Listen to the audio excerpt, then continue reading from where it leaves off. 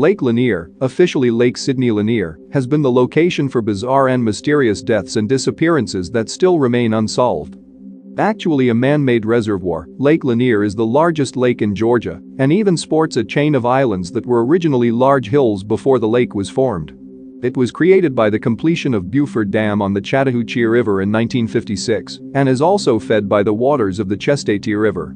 The lake's original purposes were to provide hydroelectricity, navigation, and flood control of the Chattahoochee River and water supply for the city of Atlanta. The creation of Lake Lanier was beset with problems from the beginning. Funding for the project faced numerous hurdles which stopped and started construction to the point where it is amazing that it was actually finished on schedule. Approximately 700 families were moved from the area after their properties were bought by the United States Army Corps of Engineers in order to flood the area and create the lake. Many of the structures that would be flooded were simply left untouched. Houses, bridges, historical landmarks, farms, cemeteries all went down under the water during the making of the lake. Over the years, there have been an inordinate amount of deaths associated with the lake, ranging from boating accidents, drownings, and even a fair number of drivers who have lost control of their vehicles to go careening off the roads to crash into the water. Mysterious drownings have occurred, with bodies showing up miles from where they went under. In April 1958, Susie Roberts, popularly known as the Lady of the Lake, along with her friend, crashed her car on the Lanier Bridge and went down straight into the river. A year later in 1959, divers discovered the body of a lady in the lake who was believed to be the friend of Susie Roberts. Later in 1990, while clearing the bottom of the lake in order to set up foundation pillars for the new Lanier Bridge, construction workers finally found the car in which Susie Roberts was traveling the night of the accident.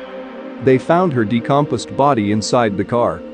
After that incident, local people reported spotting the ghost of a young lady walking up and down the length of the Lanier Bridge. Another heartbreaking incident includes the accidental death of an 11-year-old boy and a 15-year-old girl in the lake.